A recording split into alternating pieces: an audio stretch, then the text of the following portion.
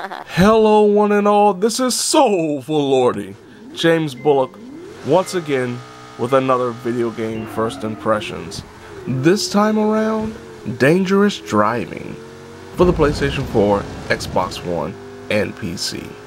Three Fields Entertainment, featuring some of the minds behind the original Burnout offerings dating back to the PS2 era, some of my favorite arcade-style racing games of all time, has produced a spiritual successor with Dangerous Driving.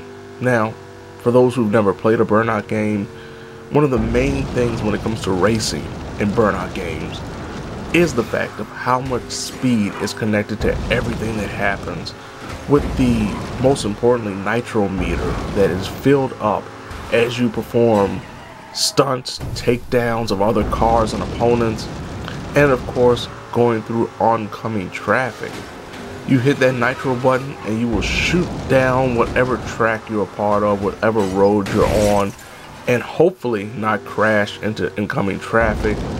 Dangerous Driving offers a bunch of modes, including the simplistic race mode. You have Road Rage mode, which is specifically made for taking down opponents. You have Pursuit, which is one of the highlights of the entire game to me. Road Rage, you can simply ram an opponent into a guardrail and take them down, or into some other type of traffic. Whereas in Pursuit mode, each opponent have these bars that must be depleted with each knock. So each time you hit a car, it will deplete the bar by one segment until they empty that bar out, and then they finally crash in spectacular fashion. It's a great implementation, a great change, and a great way to mix things up if you just want to simply take down opponents but don't want to do it so hastily. There are multiple styles of vehicles that can be unlocked, be it SUVs, sedans, coupes, and of course Formula One racers, but you have to complete pretty much everything by at least bronze level per section to unlock the next section. So you will definitely have a grind to complete all 6 categories if you feel like you want to fully experience Dangerous Driving. For as fun as Dangerous Driving is, there are definitely some major flaws, one especially connected to longtime Burnout fans. The average race, be it takedowns or just a regular race in Dangerous Driving, will feature the AI being ridiculously fast. One mode called Face Off, where you're simply racing a single opponent, we'll see at the start of the race that car just shoot off into the distance without nitro, because of course the race just started, so there's no way they can have nitro. The rubber band technique that has been seen in older games, including the old Burnout games, is in full effect here.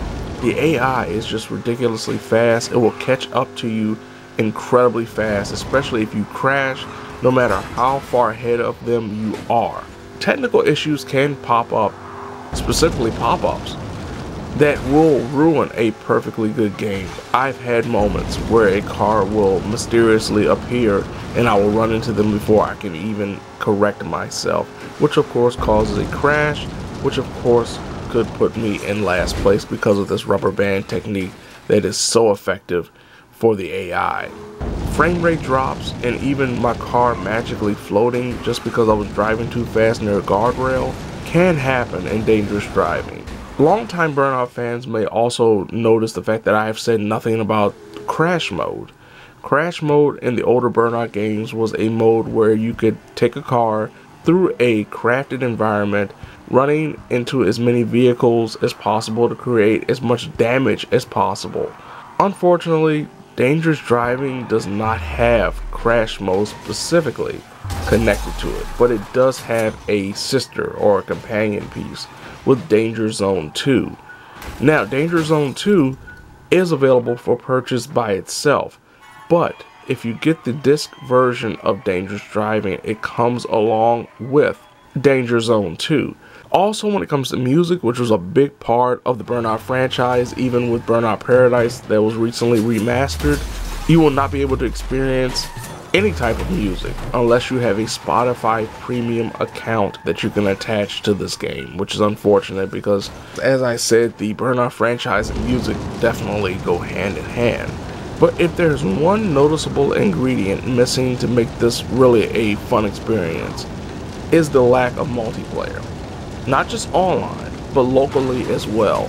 The fact of the matter is, at this time, and potentially until we know and actually see it, there is no multiplayer. There is no way to play with friends. So if you don't enjoy simply just unlocking various options and modes, you want to road rage with people online or road rage with a friend at home, which takes away a lot of the luster from this game that the older Burnout games had.